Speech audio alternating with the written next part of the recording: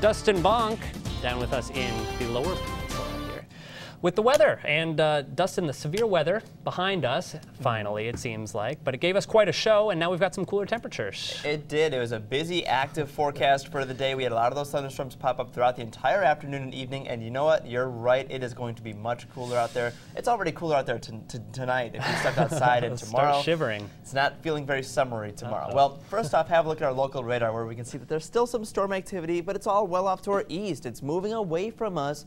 And overhead, we have some partial cloud cover. There are some breaks in the clouds and a few light drizzles still coming down around parts of mid-Michigan. But oh, look at that mess from earlier. Just kept coming and coming. Well, now it's finally done, like I said.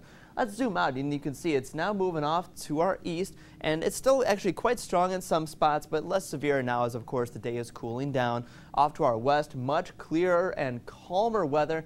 And that's going to be a sign of our Monday forecast. Monday will be cooler and drier, maybe not perfectly sunny by any means, but more so than what we saw today. On an even wider view, the national radar is showing kind of a mixed bag of things. A lot of the Central Plains actually quite calm right now, and the main area of interest is now that same system. That's now, of course, moving over to the East Coast. That big jumble of severe weather now weakening, but it still stretches as far south as Pennsylvania, West Virginia. West Virginia had some very severe weather today. Otherwise, Ohio is kind of also in the clear, just like Indiana and lower Michigan, of course. Well, that system continues to spin on and will give some more rain over to the northeast as we get into tomorrow's forecast. But let's have a look at our own future cast. This low pressure system, like I said, moving on away from us and taking the rain with it.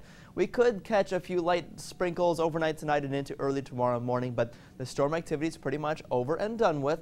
We'll see some lingering cloud cover. I think this model's holding onto the clouds a little bit too much. I think we'll start to break up by the time we get towards tomorrow morning and tomorrow afternoon as well. Most of Monday should be on the sunny side, and especially getting clearer late Monday night into early Tuesday.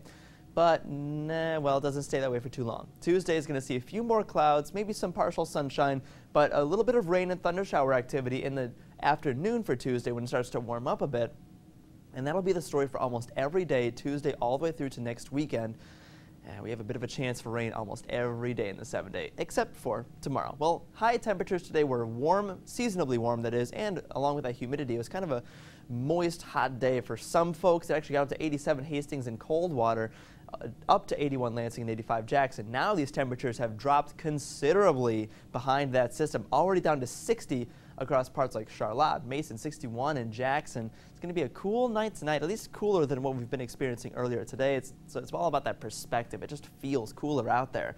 Our temperatures tonight, this model is keeping us a bit too warm. We're already below this temperature. I think we'll be into the mid to upper 50s for most of us. But by tomorrow, we'll be right back up to around 70. Some of us, if those clouds don't break apart, will stay in the upper 60s only for high temperatures tomorrow. So well below normal when we should be seeing highs in the low 80s.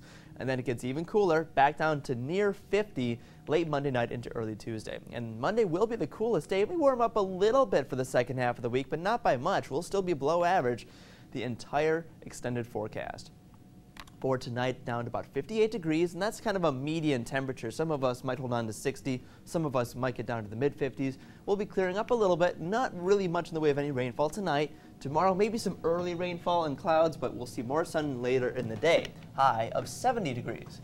And it warms up steadily towards next weekend, but like I said earlier, not by much. It'll still be below average this week with a chance for rain each day Tuesday through to next weekend. But Lauren, it's not any major systems. It's not like what we saw today. The week ahead is kind of just one big system sitting right overhead, and it's just going to give us a little bit of mixed rain Tuesday, Wednesday, Thursday. Right, and as you said, it's all about perspective, what a lot of us wouldn't have given for 50 degrees when winter was starting to turn into spring, huh? Really, but when it should be in the low 80s, suddenly 70 for a high, that's not so nice. It's not very summery, not good beach weather by any means. Right, not at all. Well, we're glad to see it hopping back up there before long. Yeah. Thanks, Dustin.